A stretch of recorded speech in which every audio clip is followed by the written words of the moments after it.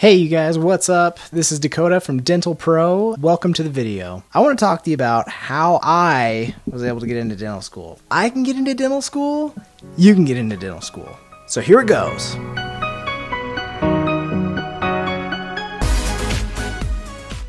One of the things you guys probably want to find out is how good was I on my stats. So what was my GPA? What was my DAT score? What were my service hours? Those kinds of things. So let's look at those together. Just starting off, I'm going to post my GPA scores that were from my ADSAS. I'm just going to put them right here. As you're looking at them, you can see that I had an average GPA of 3.76, which is fairly competitive, but it's not like over the top or anything like that. But my science GPA was actually a very important one as well. It was actually somehow I made it to where I was able to get a little bit higher than my average GPA, which isn't typical. My science GPA was a 3.78.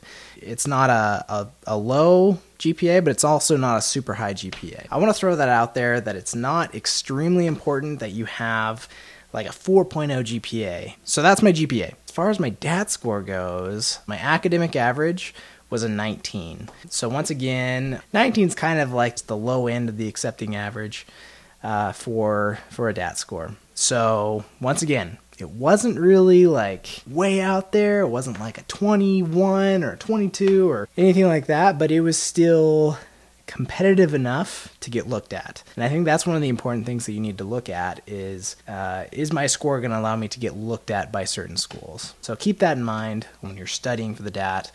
I don't think you should get below a 19 and apply. Otherwise, you're kind of setting yourself up for failure, in my opinion. Now, that's not going to be the same for everybody. There are students that get accepted to dental school with lower scores, and there's also students that get accepted to the exact same school with much higher scores. So yeah, that's pretty much all I have as far as my grades go. If you want to hear more about what I had on the DAT and that kind of thing, let me know. Post any questions below as far as if you want more information about my scores, and I'll talk to you about it. As far as other things that are important, let's take a look here. So I'm actually looking at my ADSAS right now just to give you an idea of everything else as far as service hours, work experience, all that stuff. So on my cover letter for the ADSAS, I put down under dentistry experience. I actually had over 2,000 hours of dental experience because I worked in a dental office. I would say that benefited me a lot, was actually working in a dental office. So yeah, over 2,000 hours of dental experience. As far as volunteer service, I had just over 400 hours in that category. Work experience, this is not including my dental experience, actually working in a dental office. This was other work experience that I did while I was in my undergrad. I had about 2,500 hours of work experience.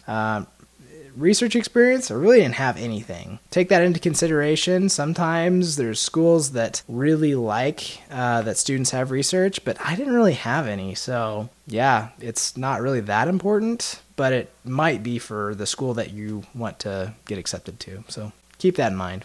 Oh yeah, another thing is my major might be something that'd be interesting to talk about. So my major for my undergrad is I studied human biology. Now everybody's going to have different majors and everybody's going to tell you different things, but from my findings, what I've been able to figure out is your major doesn't really matter too much when it comes to what dental schools want. I think they want to see that you're getting good grades no matter what. Sometimes it's nice to have a little bit of variety, so you don't have to have biology. For me, I really liked biology, and so that's why I chose it. It kind of helped me as well because, not only was I studying something that I enjoyed, but it also helped me with preparing for the DAT because there's the biology section, and I did fairly well on that. So yeah. I think another thing that's really important is I worked really hard on my personal statement. So yeah, keep that in mind when you're applying to dental school. So I think that is it for this video. I hope you enjoyed it, and I hope that you learned something from it. If you have any questions, feel free to post that in the comments below. We'll see you in the next video. Keep living the dream.